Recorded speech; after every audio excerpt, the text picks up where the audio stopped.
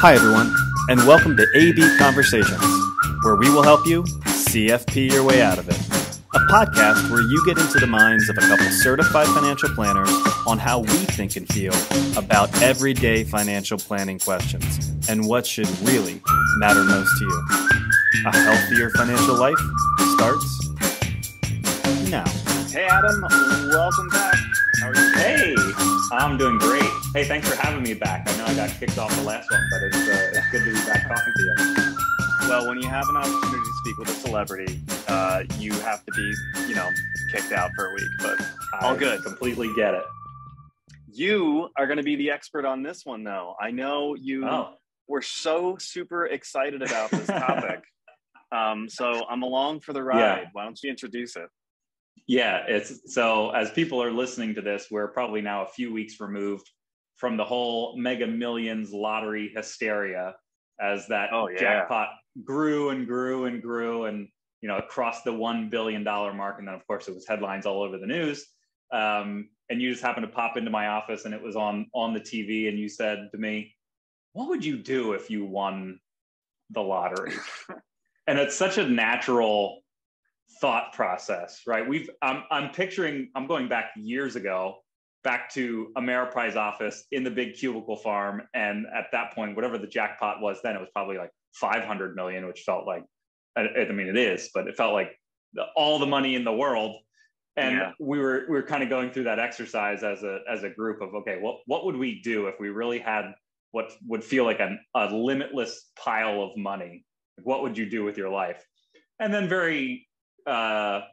for us, through the planning work that we do, very natural segue into, well, that's a perfect exercise to go through to help people figure out if money was not an option, what would you do? What would you change about your life? Where would you place focus? What are the things that you value? And it's something that we're trying to implement in our own practice way more commonly. But it was a great combination of headlines in the news. I shouldn't say everyone, most people are kind of captured by that. Hope is not a strong enough word. Desire, to win the lottery, and now you have this pool of money. Yeah, and I think I like this as a topic. I think I might have given you some pushback when you're like, hey, we should do a podcast on that. Because I think I probably fit the mold like many of the listeners going, yeah, but the odds of winning, like the realist in you doesn't even really want to play because like, what are the odds of winning? It was one in... They say it's 1 in 302 million. Okay. So the odds of getting struck by lightning are way more common than that. And I know you heard it. Apparently, 1 in 15,000. Which that's frightening. When you think of, do I buy a ticket and play the lottery knowing that I have a 1 in 302 million chance? Or if I go outside when there's a lightning storm, I have a 1 in 15,000 chance of getting struck by lightning. I think I'll stay inside and not buy the lottery ticket. Yeah, or, not interact with a vending machine, which you have here on the notes. I found this crazy statistic. Apparently, there is a not zero chance, 1 in 112 million, that you will be crushed to death by a vending machine. So, all right. So put all those things together, put them in a blender. And here's the point in kind of getting into podcast world where we really want to use this as a good exercise. And that's what it is. The point in saying, all right, what if is just to put you through that thought exercise. And I think you kind of teed it up pretty nicely.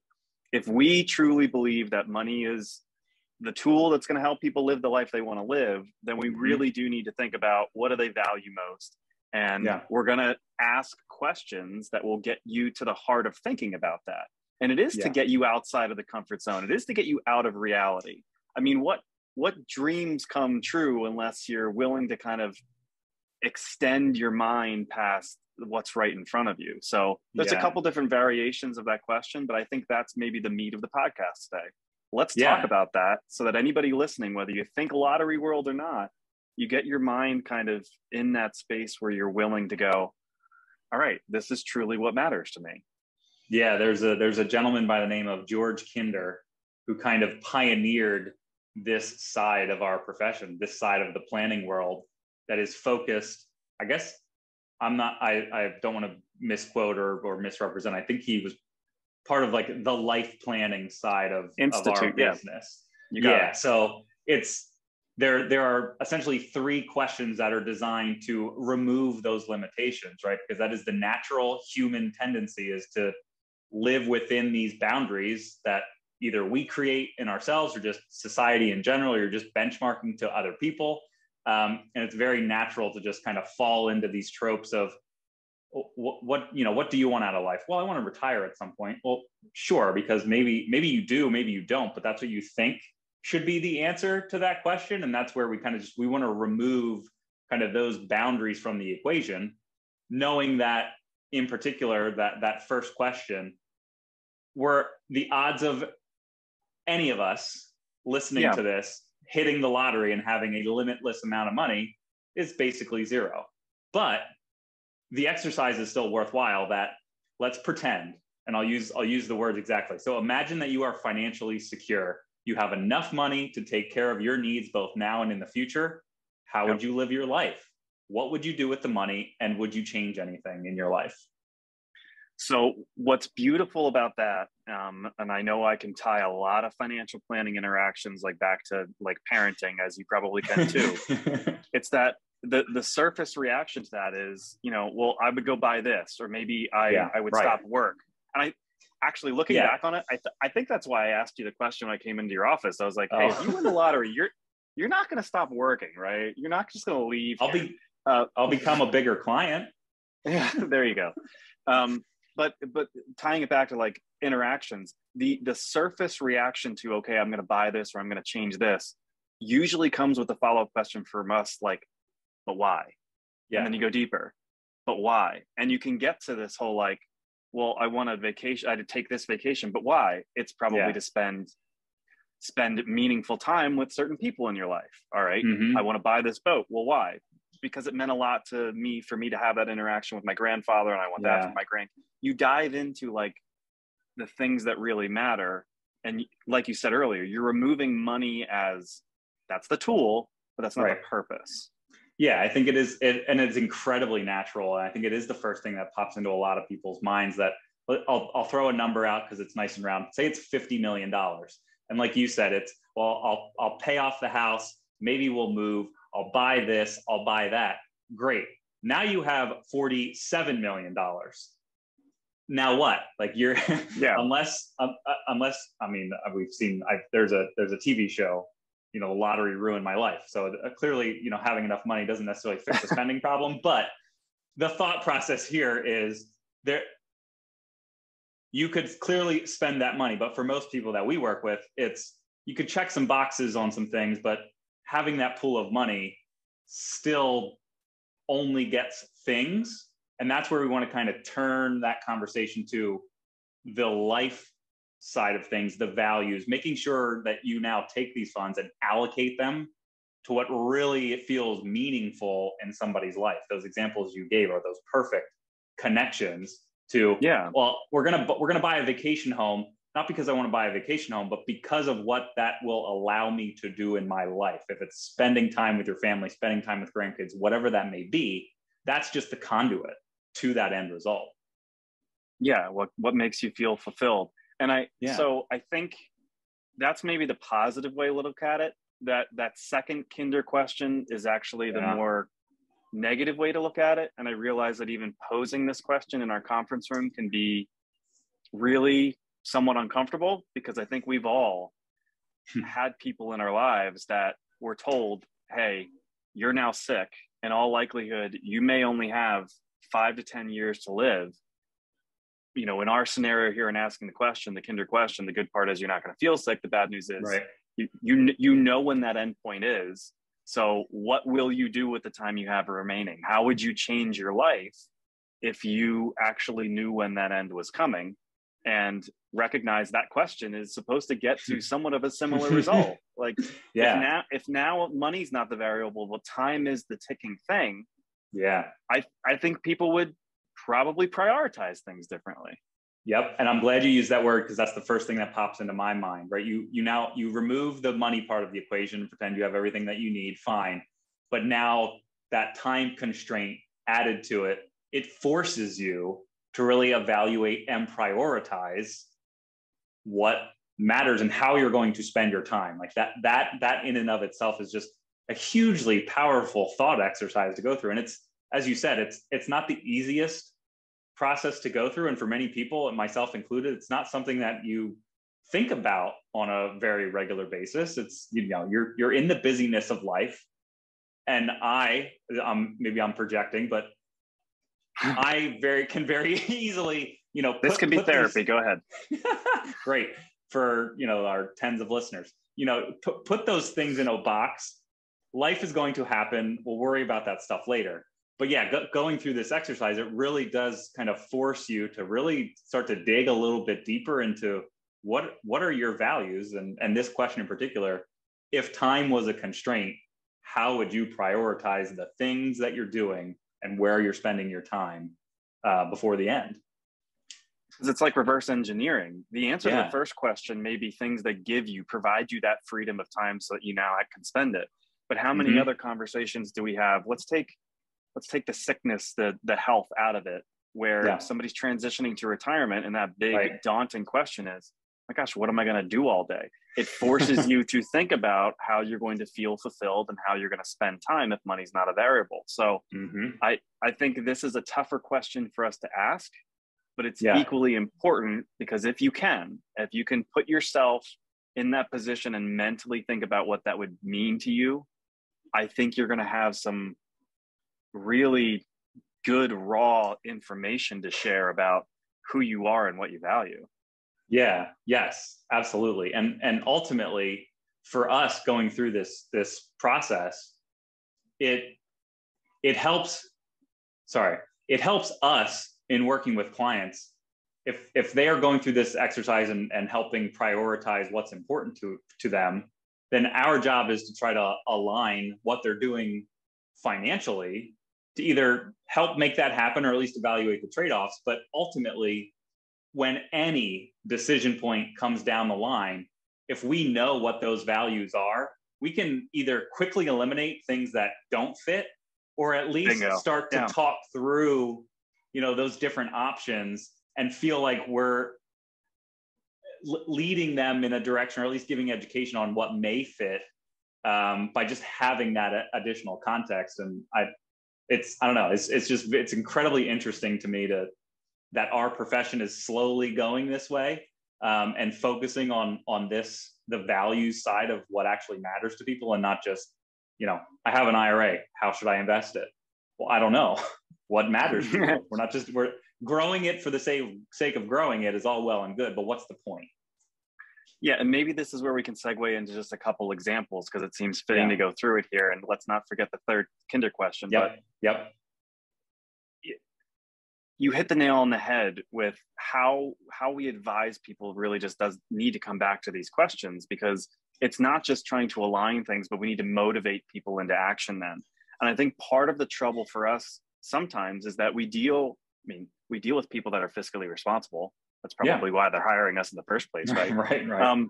And they almost prevent themselves from doing certain things that I think would be really meaningful to them, because they are so responsible and they don't want to run out of money and they want to feel like they're doing the right thing. So, you know, recent situation is traveling to family in Georgia, by the way, the country, not the state. You know, it's not cheap to go see their granddaughter now, but it's something that, in the absence of being able to do it in the future, time, right? The granddaughter's only going to be so little for so long. You just want to encourage them to figure out with us, like, okay, what makes that work? It's not our job to tell people that they can't do things. It's our job to say, here are the trade-offs and planning we can do to make this work for you, because this is what you prioritize. Just one example. Yeah. I love that one. It's somebody we met with recently, just started going through this process and was able to kind of articulate, I don't need anything grandiose, but my dream is to have a cabin in the woods with my dog, with my family, drinking a cup of coffee in the morning, peace and quiet. By the way, I need a large SUV so that we can all pile into it and get there at a moment's notice. If that's what I get, great. But even just us having that as kind of that maybe not necessarily the focal point, but as a kind of guiding light that if that is the end result, let's figure out what that needs to look like. And then as decisions come up, let's make sure that you're making the decisions that fit that as the priority, knowing that priorities may change over time too. So, and we've talked about this in different iterations. Financial planning is not a static, let's set the course and we're just going to blindly follow that forever. Twists and turns are going to come. Priorities may change, goals may change in the future. But at least having something gives you direction, even if you don't know what that final end result is. Just heading in the right directions oftentimes is good enough. Yeah, and I think about these two scenarios that we've now shared, and going through the bear market that we went through, inflation still uber high, people still have their anxieties. It puts us in the spot where if we're going to have a review with these two specific situations we're talking about, it's not, hey, portfolio's down, here's what this now means, and we're giving all this market commentary. It's, hey, that cup of coffee on this front porch, not affected. Your ability to travel over to Georgia, not affected, right? Yep. I know this isn't fun to see over here, but you're still where you need to be. It helps us a lot keep people where I think they need to be, both mentally and emotionally, with what ends up being the financial planning side of things, right? It needs to be that context. So yeah. So are we good to, let's go to question number 3? Yes. So I'm going to ask you to do it because I'm actually trying to remember what that phraseology is. Well, I have it in front of me. So, right, first question, you have all the money you need. Second question, you still have all the money you need, but you only have 5 to 10 years, somewhere in that range. The last question is, you talk to your doctor again, and it's worse than they had anticipated. You have one day, you've got 24 hours to live. And the comment is, notice what feelings arise as you confront your very real mortality. Ask yourself, what dreams will be left unfulfilled? What do you wish you had finished? And what do you wish you had done? So now it's more of the focus on what would I have done differently, now knowing I have one day. It's the focus on the regret. Again, just looking through that lens of, okay, what would I have prioritized now? Yeah, and some people are really quite good at the whole YOLO, you only live once, no regrets. But then there's a whole other segment of society that I am in that, will always look back, try to maximize, I could have done this, I should have done that. So it's a completely different way to come at, the same idea here. If you would regret not having done it, then what is stopping you from prioritizing that now? Yeah. So I'll throw out one last, client scenario. Came to us with the goal to retire early, meaning, 50, 55, or maybe not 50, but 55, wanting to retire early. That dictated different things in the financial plan, and then experienced some loss of a very close friend in their life at a young age. Then there was a family member that just had debilitating health issues and very quickly pivoted to, I'm young, we don't know how much time we have. I want to be able to spend it with those that I care about, because, tomorrow is not guaranteed. And even just, again, having that kind of as the focal point or the guiding light, it ultimately just leads to that prioritization, figuring out if this is what I want to do now, which for him it was, I want a cabin by the lake, I want the peace and quiet. There's a common theme here, I think, with a lot of these people, not wanting to be in the hustle and bustle of society. How do we make that work, right? Because you said it earlier, it's not our role to say, no, you shouldn't do that. It's, if this is what you want to do, fantastic.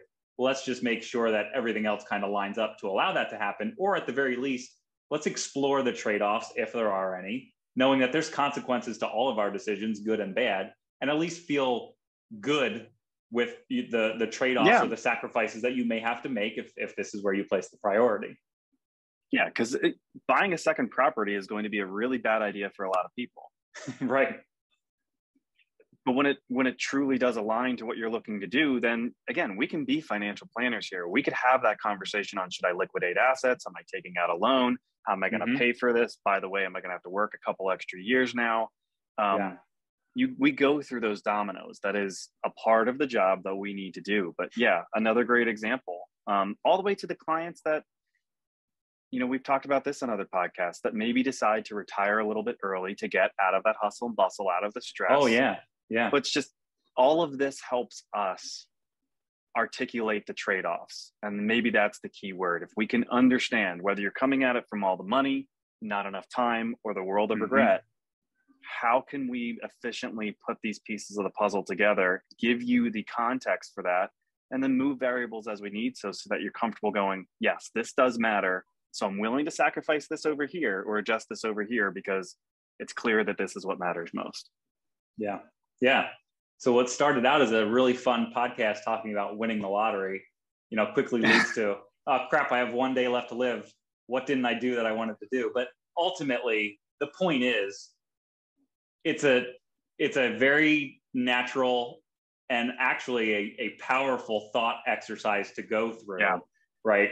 If I win the lottery, what would that allow me to do to really figure out what matters to you in life? Where do you want to place that priority and that focus? And then if you have somebody in your life, a financial advisor, financial planners like us, let's figure out how to align your wealth, align your money to get you to that point, allow you to do the things that actually matter to you, because that's ultimately where that fulfillment and contentment in life should come from. Perfect. I love that as a summary. And to, like you said, the tens of people listening, go through it, if it's your thing, have a beer, a glass of wine on a Friday night, and make it happen. And then share with us what you learned. Yep. Yeah. We'd love that.